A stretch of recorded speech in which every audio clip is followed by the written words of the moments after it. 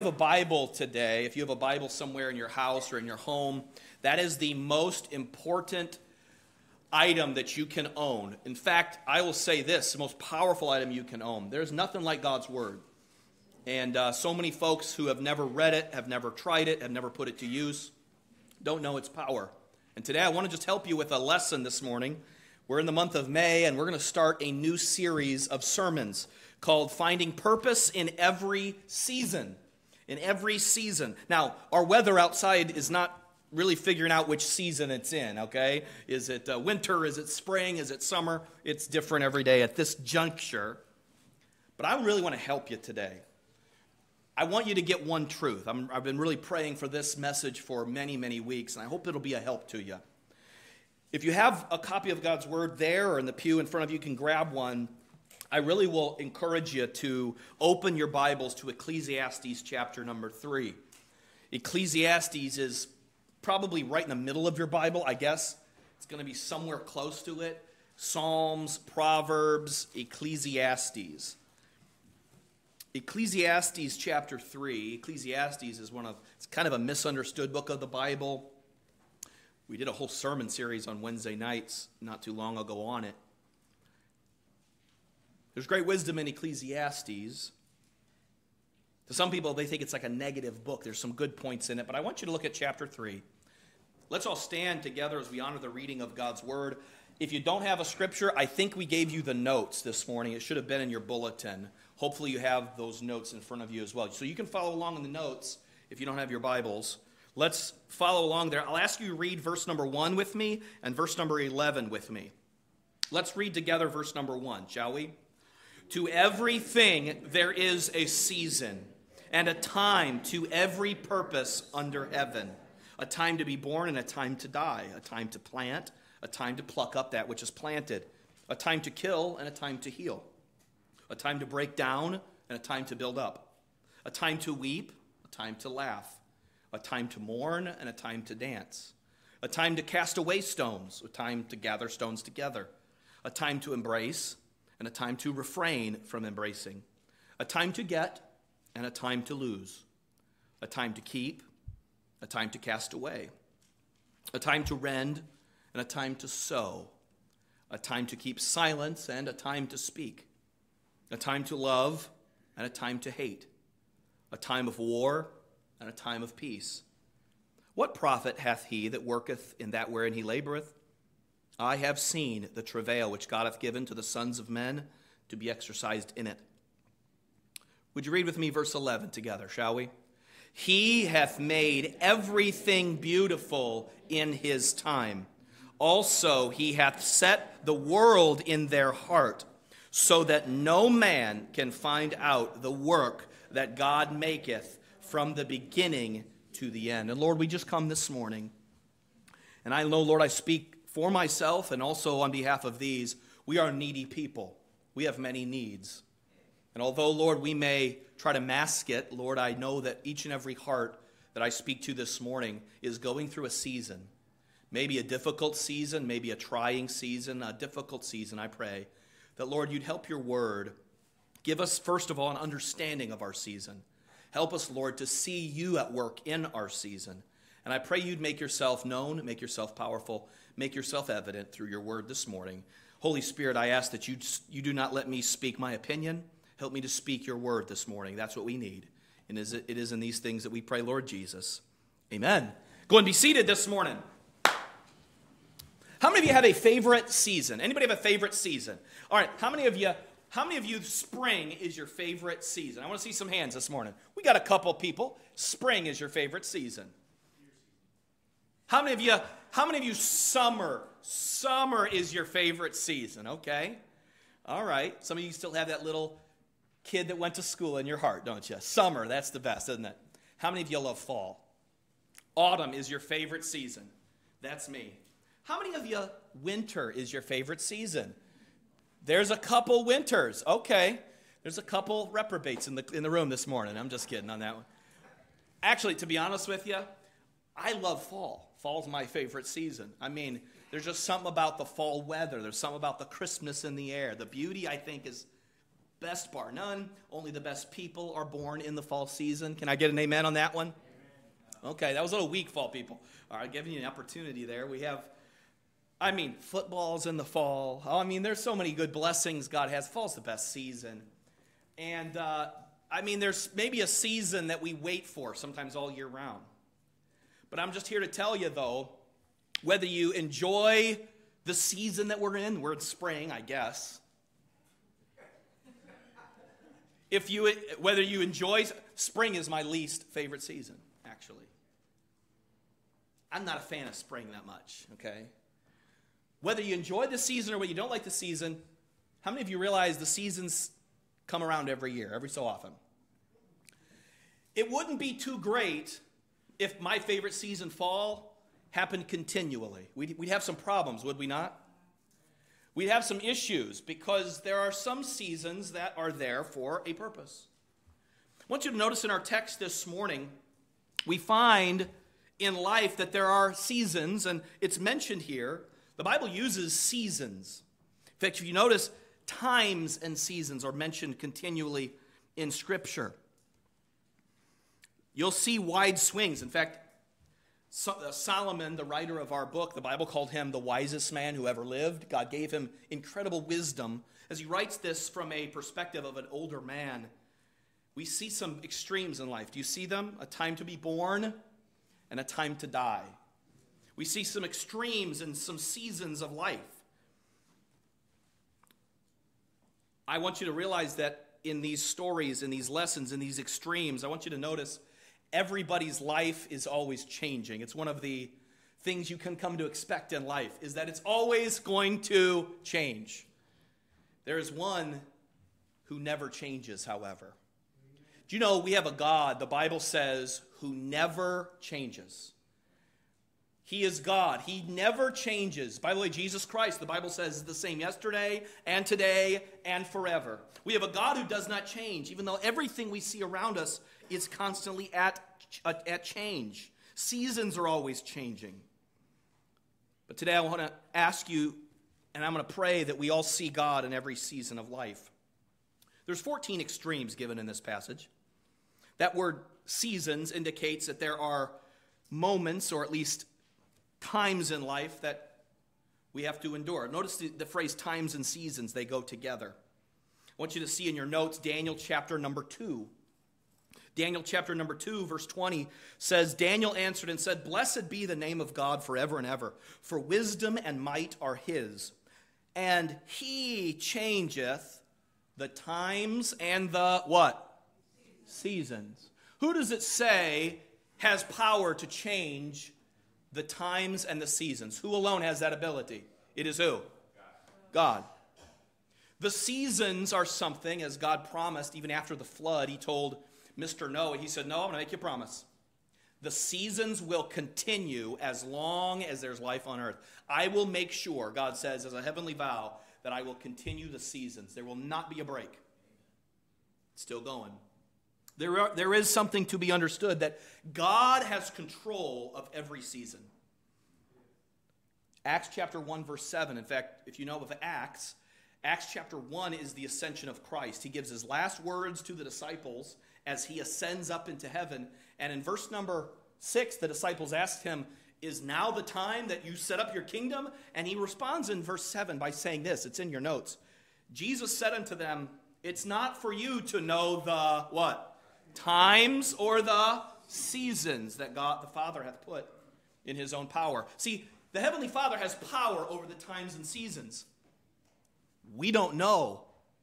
We don't know when the times or seasons are going to be. Time, let me give you a little bit of difference. Time is linear, right? We have a time, we have a watch. But I'm going to tell you, seasons are cyclical, meaning they come and they go. We have the same seasons over and over again.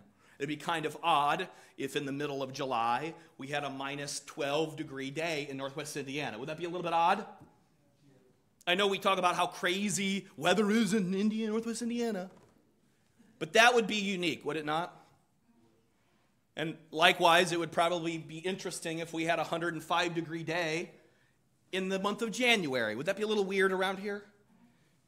It would not go along with the seasons. Let me give you a couple points from our text this morning. Stick with me if you can in Ecclesiastes 3, especially if you have your Bibles. Verse 1 says, to everything there is a what? Season. Let me hear everybody, all your voices together, okay? I'm not a TV screen. I'm not a YouTube video, okay? I can see you. People don't realize that, you know. I do see people picking their noses every so often. So I can see you, all right? So respond, okay, all together. To everything there is a... There you go. Thank you for your voice this morning. Number one, everything has a season. Everyone write that in your notes if you have those, if you're going to take them this morning. Number one, everything has a season. It says to everything there is a season. Notice as we go through our notes, a time to be born and a time to die. A time to plant, a time to pluck up that which is planted, which we associate that with seasons, right? There's a season that you're supposed to be planting crops, and there's a season that you're supposed to be harvesting crops. Okay, that makes sense. But everything else, you have to realize there is a season. There's a time to kill, and there's a time to heal. There's a time to break down. There's a time to build up. There's a time to weep. There's a time to laugh. How many of you have ever laughed at a time you're not supposed to? Anybody ever have that? How many of you ever cried at a time you're not supposed to, right? You know what I'm saying? I've seen some weddings, and it's supposed to be the most beautiful day of their life, and they're weeping their eyes out. It's like, no, joy, happiness. Of course, that's interesting, but and then I remember being in church one time, and we had some of the most funny things that happened. All right, we went to my grandparents' church. This was in Central Illinois, and the church was entirely elderly, and we were kids, and we went there, and there was this sweet lady, but she had to be in her upper 90s. She was up there. And she opened her purse and she said, oh, can I give you all candy? Now, we have a large family. I'm the oldest of 11 myself. So when we went there, we had a bunch of cousins and so forth. She passed out these little Hershey's Kisses to everybody. Pulled them out of her purse. Great. I opened mine. Mine had that like little white colored substance on it, you know what I mean? Looked like a little bit old. And then I'm looking at this thing, and the tip had a little bit of a hole in it. So I'm looking at this thing, looking down, and this little white worm sticks its head out of this hole, looks around. I thought, man. Now, the pastor's up there preaching, okay? Everybody else had already eaten theirs. I forgot. And do you remember this, Jack? My brother Jack's here. I passed it down. My cousin's sitting next to me, and passed it all the way down. My brother John, that wasn't you, Jack. My brother John, he was about 6 years old. He was sitting at the end of one of the pews. We passed it all the way down. John just takes it. He thought that someone passed him some candy. Throws it in his mouth and starts chewing. Now, I'll tell you, you're not supposed to laugh. The pastor was being very serious. But I am just telling you, in that moment, my mom looked at me, and I was trying with all my heart not to laugh. It was hard, brother and sister, I'll tell you. There is a time to laugh. Sometimes we get those out of order. There are seasons for that. You know, there's seasons that we have to go through mourning in life. Did you realize that? How many as you get older, you realize there's some seasons that come? I want you to understand some of the wisdom here, because there was this philosophy that came out called hedonism. The Greek philosopher Epicurus in the 4th century BC came up with this thing called hedonism. Hedonism is the philosophical concept that suggests that pleasure and happiness are the ultimate goals in life.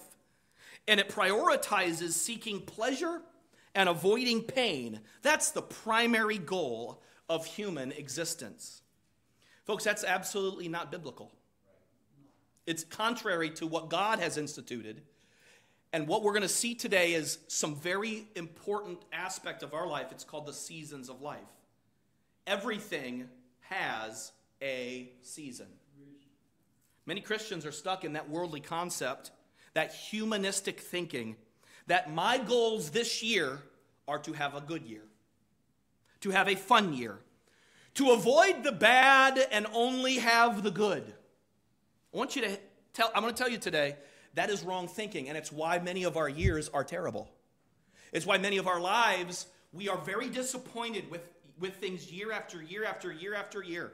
It's why we say 2024 will be a better year. Every time it's before New Year's, everybody's like, 2024 will be better.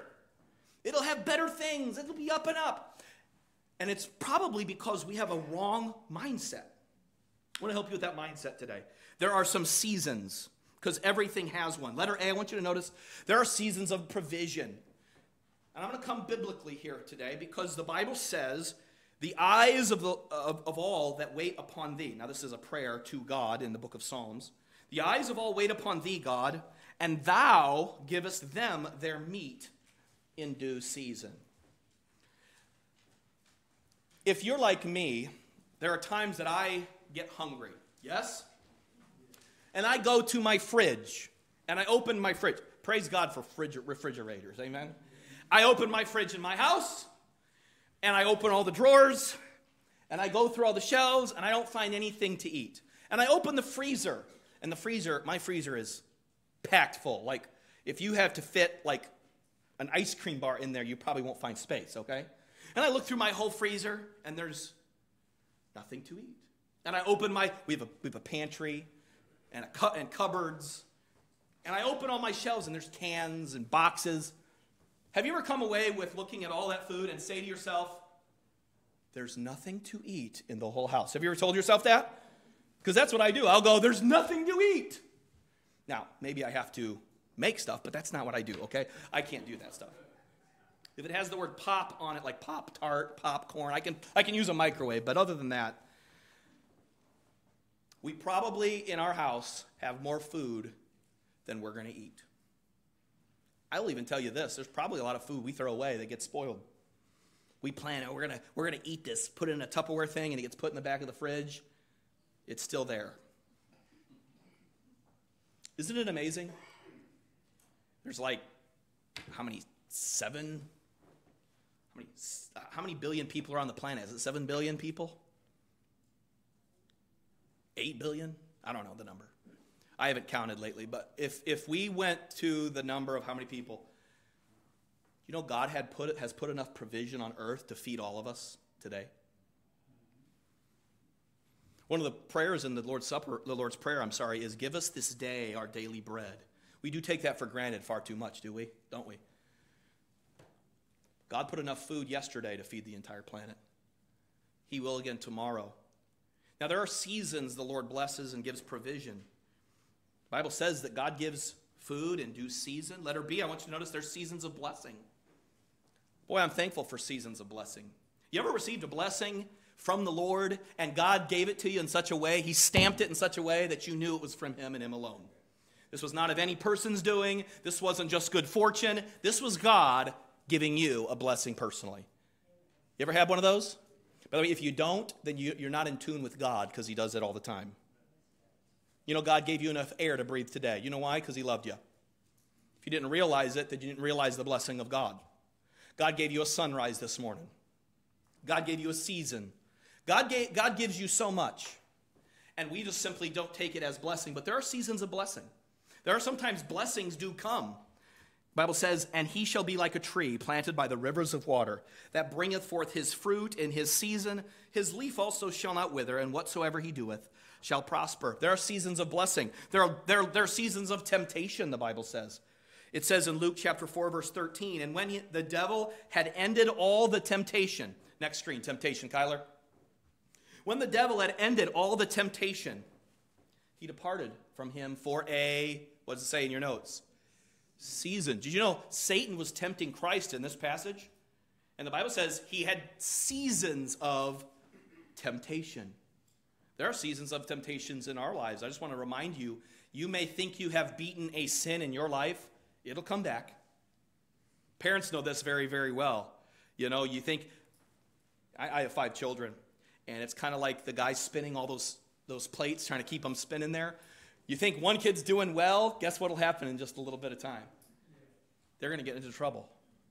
And that's part of it. We all have seasons of temptation. I don't know where you're at today. You might be right in the middle of a temptation of Satan in your life. There's some seasons that come. Notice the next season, letter D, if you have your notes there, there's a season of suffering. Did you know that suffering is not only God allowed, many of them are God ordained. We don't like to think of it that way, do we? Suffering has a season. Look at 1 Peter chapter 1, verse 6. Now, this is radical thinking, but this is Christian thinking. You ready? Wherein ye greatly rejoice, though now for a season, if need be, ye are in heaviness through manifold temptations, that the trial of your faith, being much more precious than of gold that perisheth, though it be tried with fire, might be found unto the praise and honor and glory at the appearing of Jesus Christ. There are seasons, folks, we are going to go through that are seasons of suffering. They're letter E, seasons of reaping. There's a law God has put into this universe. It's called the law of sowing and reaping. That whatsoever a man soweth, that shall he also reap.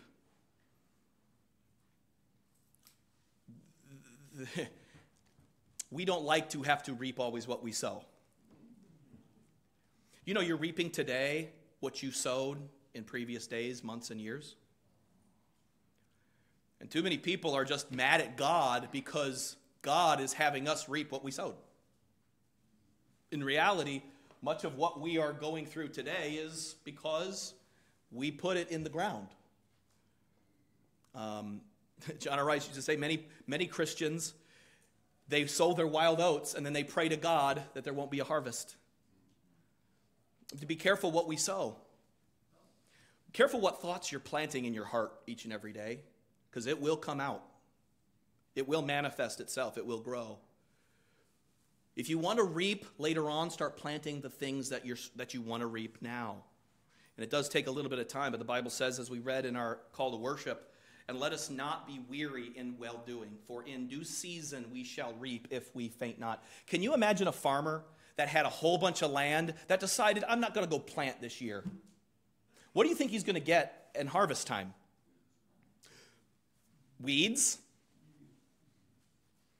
Pastor, my life is so barren right now. Well, okay, maybe it's because during a season you should have been planting, you weren't. And now, what is that lesson that's teaching us, right? What should we be doing now then? Maybe it's a season. But I want you to understand that there's seasons of life. Number one, everything has a season. Let's say that. Everything has a, whether it be a season of provision, blessing, temptation, suffering, reaping, they are all important and they're all necessary. Number two, I want you to notice this truth tonight. Boy, I haven't been preaching that long, have I? It's 11 o'clock.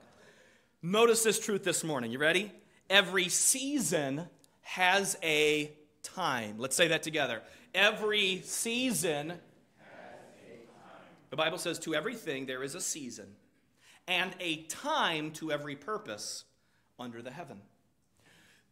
There is a particular time that fall is supposed to show up, right? I'm looking forward to that.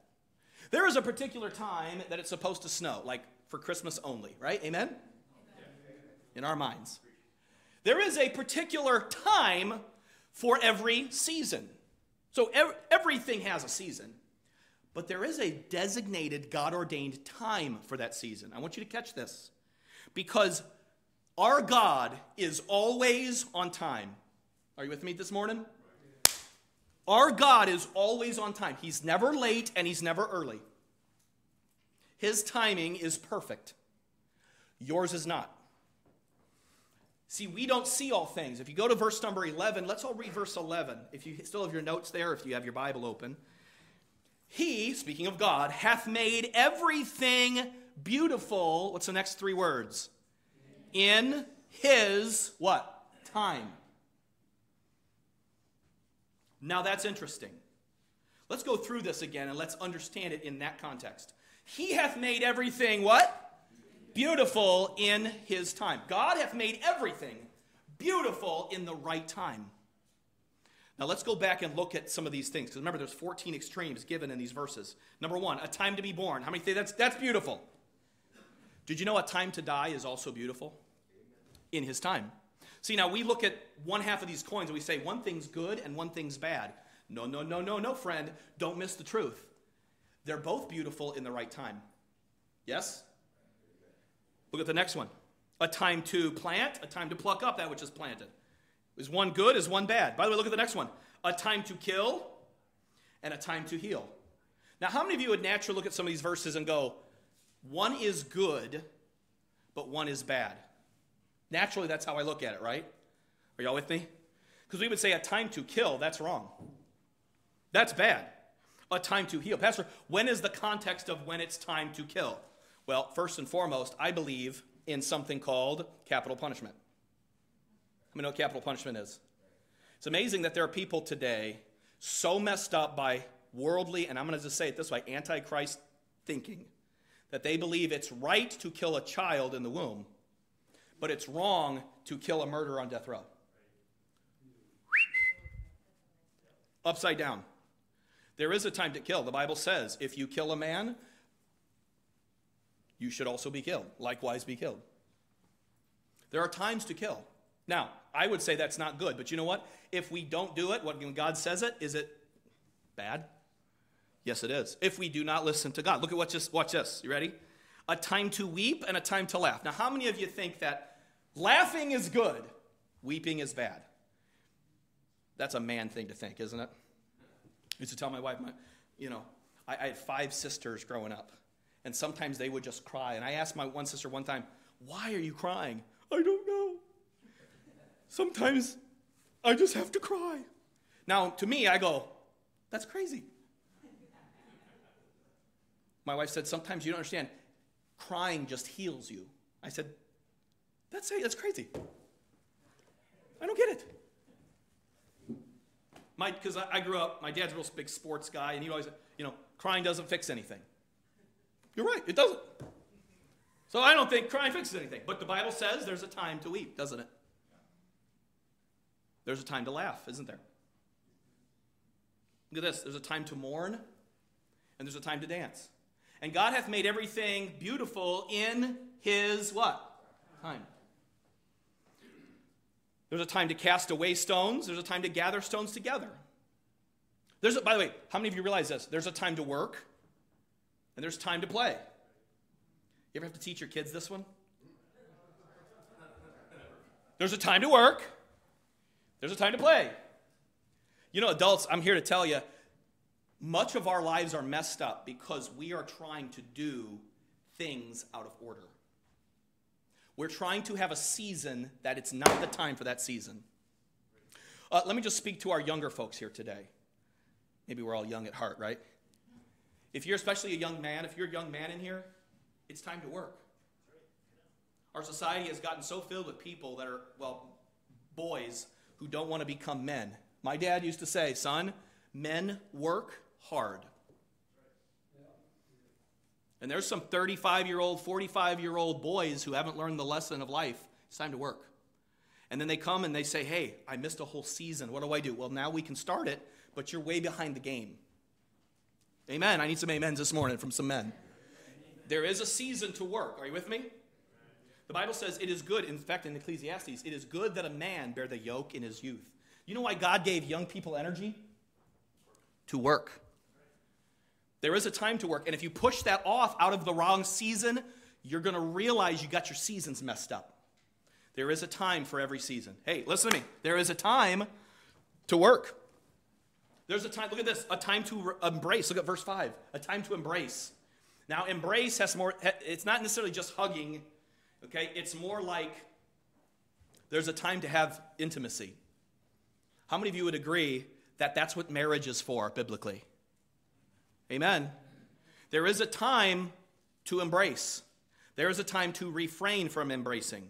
Biblically, if you are not married, you should not be having sex with someone. That's called fornication, folks. And if you get things out of order, then you're not understanding the season of life that you're in. There's a time to embrace. There's a time to refrain from embracing. They stopped teaching this in school long ago. Abstinence. No one should be having sex out of marriage. If you're married, you have sex. If you're not married, you don't have sex. Can I get an amen today? Amen. Pastor, that's really, really, really old-fashioned. Yeah, and it fixed almost a lot of our societal problems today.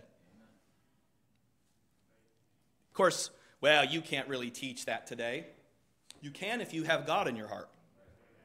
See, we get things out of order, and we get our seasons screwed up, and we want a season that God has for us now. And we want to push a season God has for us now to another time. And I want you to realize, folks, Every season has a particular time. Okay?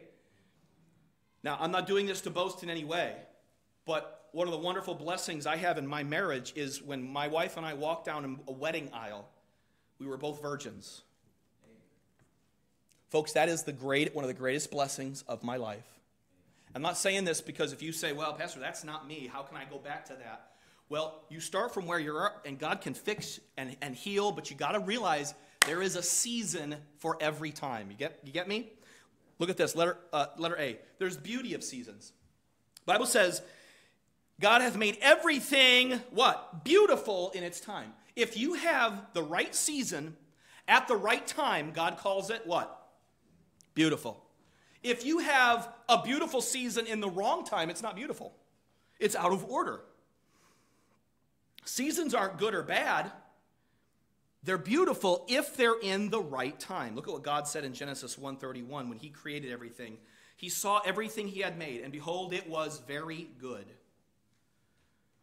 Trying to avoid the season that you are in is actually making a mess of the beautiful story God is writing. I want you to realize this, folks. Are you there in verse number 11? God says, God hath made everything beautiful in his time, and he, God, hath set the world in the heart of man, so that no man can find out the work that God maketh from the beginning to the end. Nobody can see the volume and the novel that God is writing through your life. No one can see it. I can't see what God's doing in my life. I can't see the beauty of it, but God is writing your story. And you cannot, or in fact, you will make a mess of the beautiful story God's writing in you and through you if you try to avoid the seasons that God wants you to be in. Look at what it says in James chapter 1, verse number 2. It says, my brethren, count it all joy when ye fall into divers or many temptations, many trials. Have you ever had not just one trial, but they come in like threes, they say, right? When it rains, it pours. You don't have just one problem, you get a pile of problems. What a great week that is, isn't it? What a great month those make. But the Bible says this, notice, brethren, count it all joy when ye fall into many trials. Knowing this, that the trying of your faith worketh patience. But let patience have her perfect work, that ye may be perfect and entire, wanting or lacking nothing. God has to write this chapter in your book. So understand the beauty of the season that you're in. I get messages sometimes that are like, Pastor, we got bad news. And I agree, there's some things that I would say, but that is terrible news. But we have to understand this in light of God. We live in a world that God exists. Amen? Amen. He has allowed this season. He has ordained this season. Are you guys with me here? See, this is what biblically thinking is. This is what having a mindfulness of God is all about. God is in charge of the seasons. He has a purpose for the seasons. You can call it bad, you can call it good, but in God's time, everything is beautiful. Notice letter B, the order of the seasons. I want you to see the beauty of the seasons, but the order of the seasons. And underline that word, that phrase in your verse. In his time.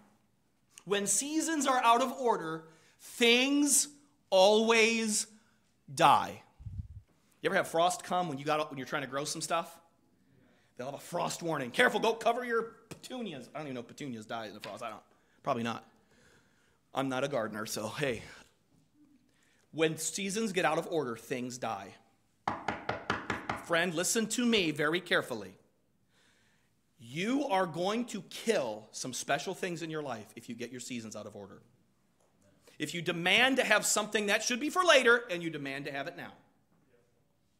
And if there's something that you're putting off that you're supposed to be doing now, you're pushing it off to a later season, you're going to realize that you're killing your growing season.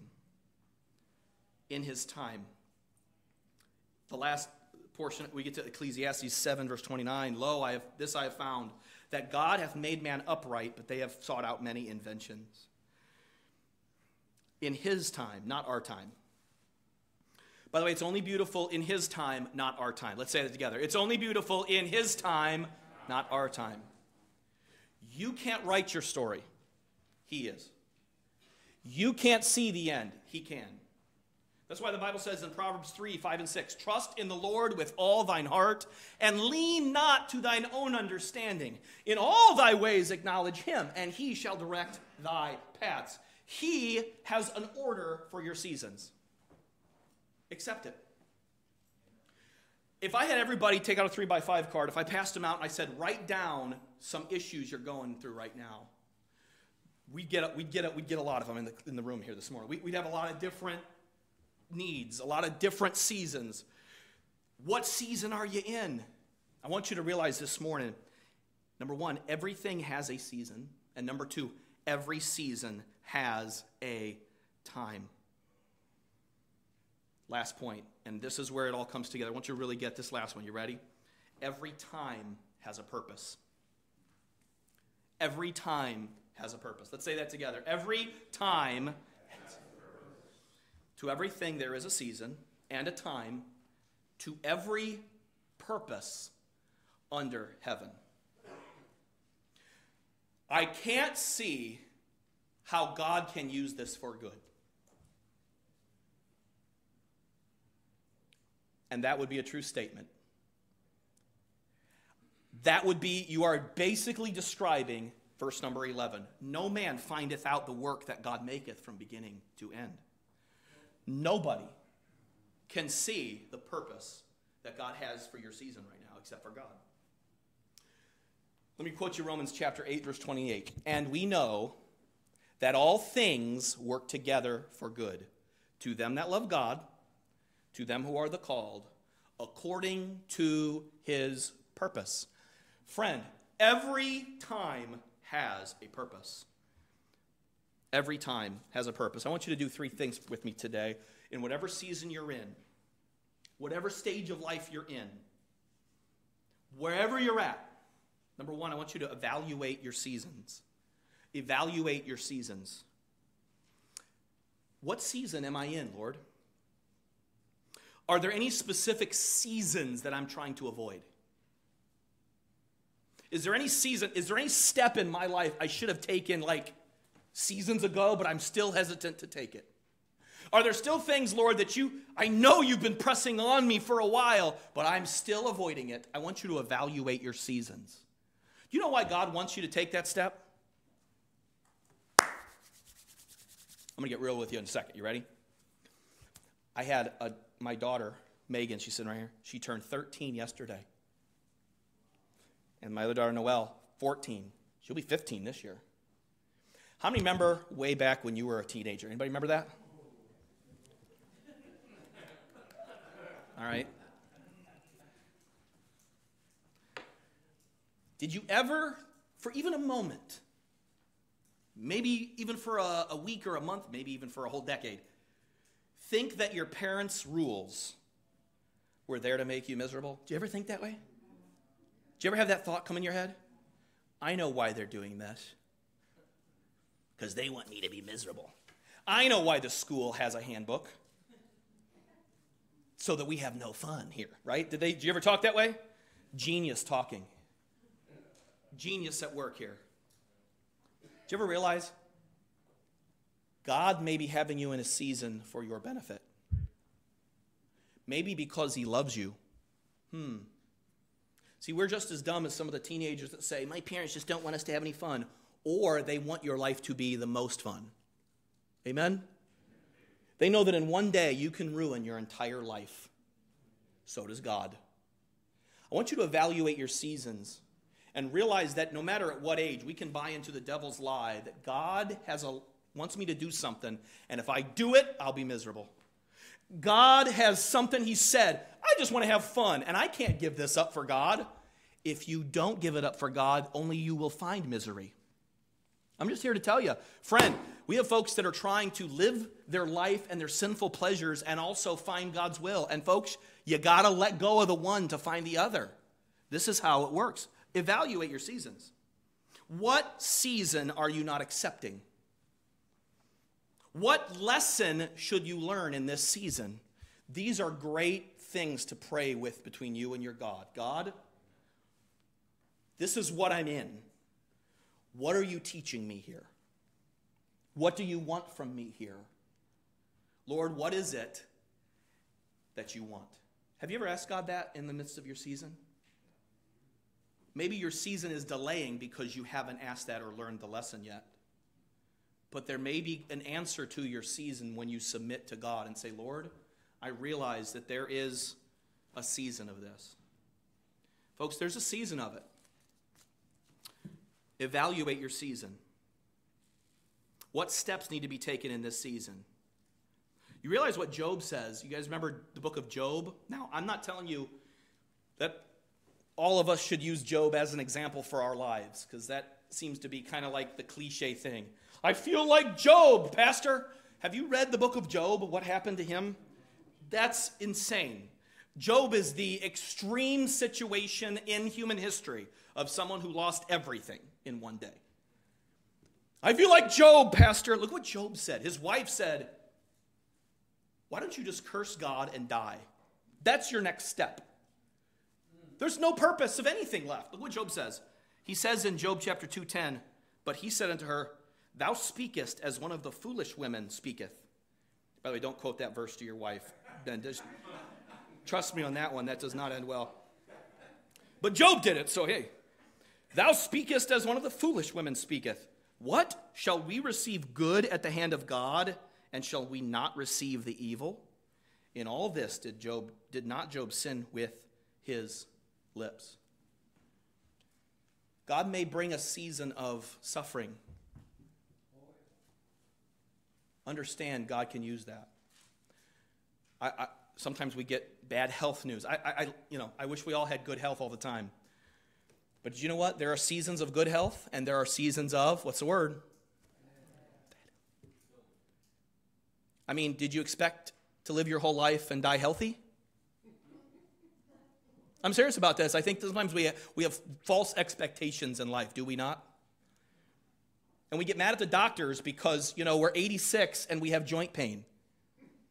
Why can't they figure it out? Well, because they're not God. Pastor, how come I have this particular unique health problem? First of all, health problems are not unique. Aging is not unique. Sickness is not unique. Now, you might have some more than others in some areas, but I want you to understand this.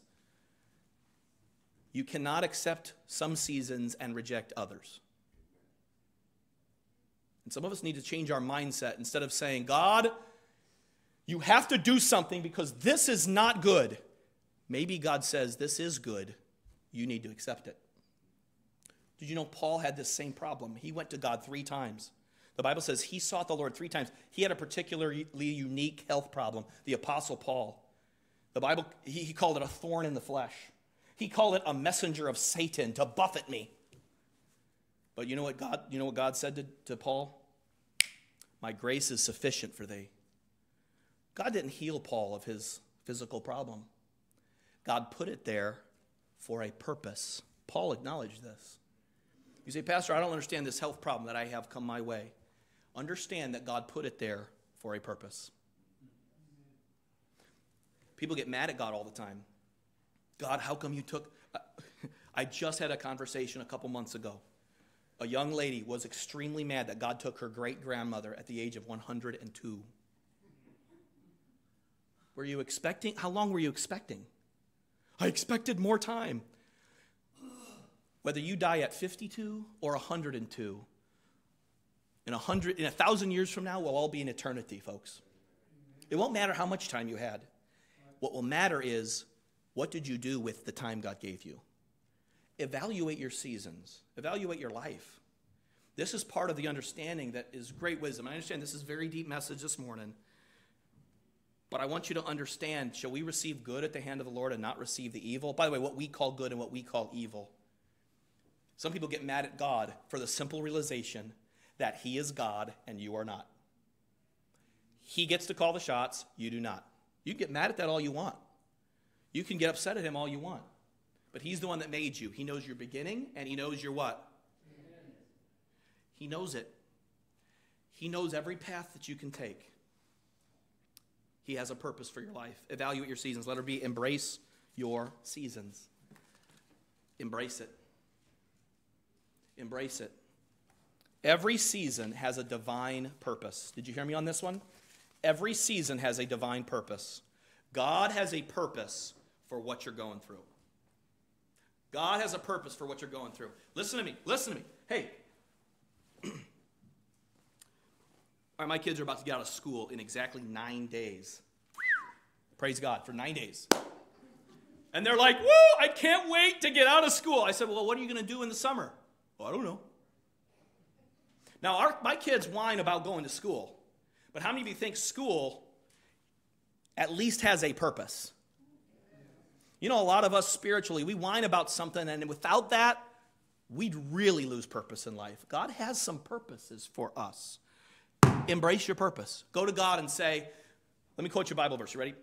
1 Thessalonians 5:18. In everything give thanks, for this is the will of God in Christ Jesus concerning you. By the way, you know what our main purpose in any season is? It's our theme for the year. It's that I may know him. God's main purpose for the season you're going is so that you get to know him better. It's the whole purpose of life. It's the whole purpose of life. The purpose of life is not to follow your heart. You'll find that's a dead-end road every single time. The purpose of life is to know your God. That I may know him and the power of his resurrection and the fellowship of his sufferings, that I may be made conformable unto his death. Folks, know him. And lastly, letter C, enjoy your seasons. Enjoy your seasons. Let me describe life in a quick nutshell. Let me walk you through it real quick. You ready? My son, at 4 years old. All his 4 older sisters. By the way, pray for my son. He's 7. He's going to pretty soon have 4 teenage sisters, okay? At 4 years old, he cried. My wife will tell you, every single day, his dad and his sisters went to school. He was 4. Please, can I go to school today? And his oldest sister would always look at him and go, what? Are you crazy? Are you crazy? She even asked, can I switch places? Can he go to school and I stay home? He was in tears. You know why? He couldn't go to school. You know what? He went to kindergarten. He liked kindergarten, but he found out that when he got out of kindergarten, the grade schoolers got extended recess, and here's the kicker, they didn't have to take a nap. So he was no longer content being in kindergarten. Guess what he wanted to do? I can't wait. He kept saying, Dad, I can't wait till I'm in first grade. He said this the first month of kindergarten. I said, well, son, you got to learn some things in kindergarten. Yeah, but they don't have to take naps, Dad. And he cried every time that they made him take a nap. Which, by the way, how many of you think that sounds sweeter the older you get? If your work made you take a nap, you would, a tear would be in your eye for a different reason. But anyway, he got there, all right? He's in grade school, all right? He's in grade school. And the oldest kids in our grade school, in our Christian school, were the 6th graders. You know what happens? All the grade schoolers look up to the 6th graders. Literally. And figuratively, they go, man, I can't wait till I'm in 6th grade. They're the oldest ones in all the grade school. They rule the roost. They walk around like they're like king of the place, you know? Then they go to junior high. Junior highers think they know it all. I taught for many years. And I always say, if we took a picture of you, you're going to be embarrassed very shortly at how you look. Nope, I'm the coolest. Anyway.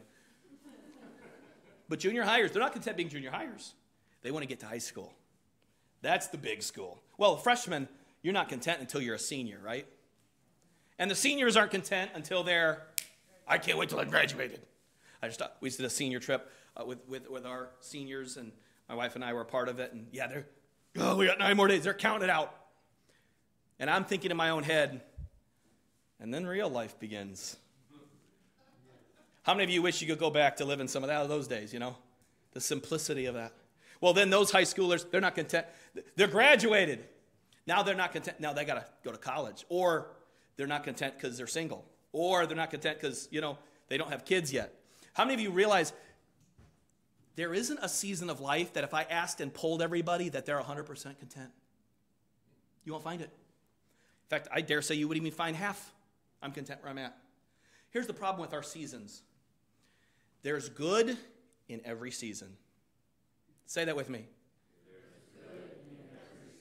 God hath made everything beautiful in his time. Some of you are miserable, not because of your season, but because of your outlook. You're not understanding that God hath made this season for you. You say, Pastor, I can't accept this season. And that's why you're going to get stuck in it. Got to learn a lesson there. See, if my kids never learned the lessons in junior high, they never graduate to high school. Neither should they, correct? And whatever stage you're at in life, say, Lord, what are you trying to teach me? And God goes, I thought you'd never ask. Your seasons extend when you don't come to God to find the reason for your season. Folks, enjoy your season. Life's not about the destination, it's about the journey. Enjoy the season you're in. I can remember we had some young kids. We were having really young kids. Back in the time when we had all of our girls, and they were all very young at the time. We used to have like 3 car seats, and the one that was not in the car seat should have been, right? We're going to the store, and they're crying, and I can remember there was an older lady that came up, and she goes, you guys look like you're having so much fun. And I looked at her like, then you take them. And she knew my thoughts because she said, you're having the time of your life, but you never realize it. I thought about that. See, folks, you're in the prime of your life if you accept what season you're in. God has a season for you. Would you stop fighting his seasons? Some of us need to come to an altar today, or at least come to the prayer closet today and say, Lord, I accept where you have me. I accept what you're doing. I'm going to be yielded to you. Folks, that's all he wants to hear. And what God can do with a yielded servant, this is when you understand seasons of life. Look at what he says in this verse in Philippians 4. It's in your notes. Paul's writing from the Mamertine prison. He said, not that I speak in respect of want, for I have learned in so whatsoever state I am, season I am, therewith to be content. I know how to be abased. I know how to abound. Everywhere and in all things I am instructed both to be full and to be hungry, both to abound and to suffer need. I can do all things through Christ, which strengtheneth me. If you're ever asking the question, where's God in all this? Where's God in all this? Good verse. He's on a shirt. Maybe you say, I've wasted a lot of... By the way, I can tell you this. I've wasted a lot of days in my life not understanding the season. Let me close with this story. The missionary Adoniram Judson, who was a missionary to the country of Myanmar. In fact, when he got on the boat to go to Myanmar, he was not a Baptist. He met a Baptist on the 6-week boat ride over. And as he studied Scripture, he became a Baptist. And he wrote back to his denomination that sent him, and he said, on his arrival, he said, I cannot continue under this denomination. I'm going to have to cancel your support. And so he did. He had no support over there. Things went well for a while for Adoniram Judson. He worked there for many decades, and many people were saved, and people coming to Christ in the country of Myanmar. But then almost immediately his season changed. The government came down upon him. They imprisoned him. He endured a period where he had daily beatings, and they tortured him for an extended period of time. Finally, they let his wife come see him. She had not seen him in 8 months. His wife came into this dark prison, no light in it. He was hanging from the prison ceiling by his thumbs, his whole weight. When she saw him malnourished, he wasn't even conscious. She began weeping. She tried to get him awake, and he did for a period. She took out a letter from her pocket, and she said, the supporting churches haven't heard from us in a bit. They need to hear an update. What's going on? He told her this phrase. He said, write this down. Send this back to them. He said, the future is as bright as the promises of God. He told his wife, just write that and send it to all my churches. The future is as bright as the promises of God. His wife shortly thereafter died. He continued there. He died having seen many people come to Christ as their Savior. The evangelist Scott Pauley, I was listening to a message of his not too long ago, and he said he stopped at a major university, Alabama University. This was just happened a year and a half ago. The University of Alabama, Roll Tide. He stopped there, and he was in a university ministry, and he found that there was a group that was meeting there, about 4 students. And they had revival services. They studied the Bible, and they asked him to come meet with them. He had not heard of them, but they had heard of his podcast. And he went and studied Bible with them, and he said, by the end of their study, he said, now, how did you guys start this Bible study? And they said, well, there's a guy nobody's ever heard of. His name's Adoniram Judson. Well, if you went to Baptist Seminary College, you learned about Adoniram Judson. He said, I know that. I've read several of his books. I've read his biography. He said, well, there's this guy, Adoniram Judson. He was a missionary to Myanmar, and he said one of his converts, in fact, his close disciples, were one of the students that came here. His great-great-great-grandparents were led to God and discipled in Myanmar. And they had church. He came over here to become a doctor, and he started studying at the University of Alabama. He said when he came over here, he thought that America would be teaching and preaching the Word of God. He said he founded Alabama University, University of Alabama. Nobody was on campus preaching this book. He said, and God changed his heart his freshman year, and he decided to become a preacher. He said no one was preaching God's Word, so he said, I guess that's my job. He said, so this one student started a Bible study program, and since then, over 400 students have come to Christ at the University of Alabama. And Scott Pauley writes this, and he says, we're talking about 150 years after the death of Adoniram Judson. There are people still that are being saved because of his testimony. And he wrote that phrase. Listen to this phrase.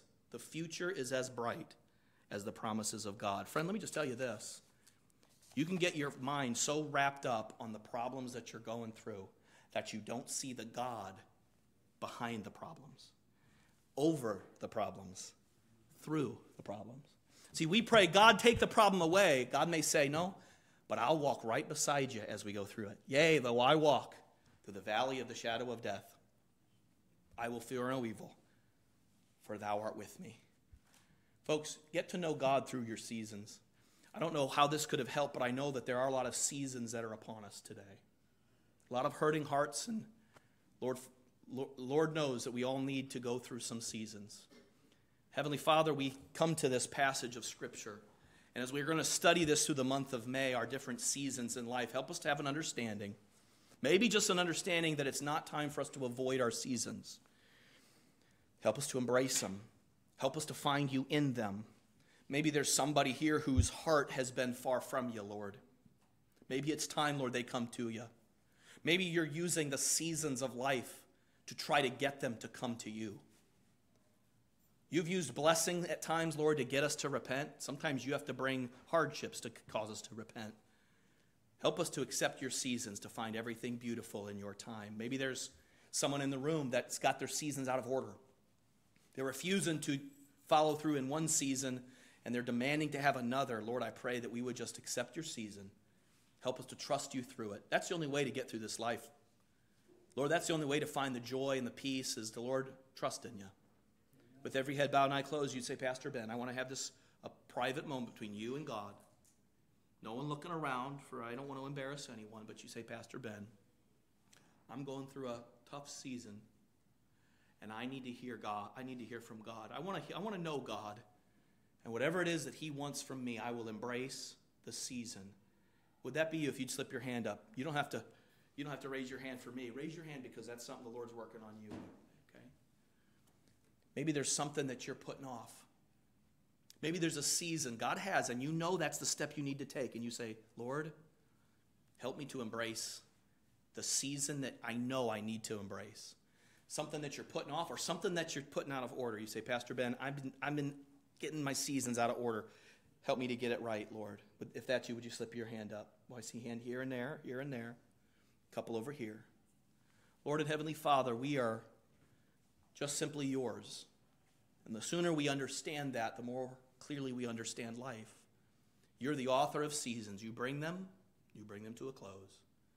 Help us to trust you, Lord. We can't see the beginning and the end. Lord, you can. Help us to trust in you with all our heart. If there's someone in here who hasn't trusted you as their Savior, they haven't called upon you for salvation, Lord, today is that day that they need to do so. Maybe there's the step of baptism someone needs to take after salvation.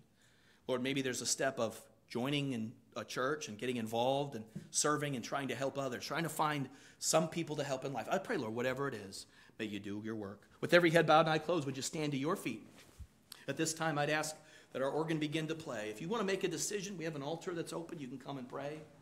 Even in your seats, you may do so. But let's all stand to our feet. Let's make sure that we make a decision for the Lord.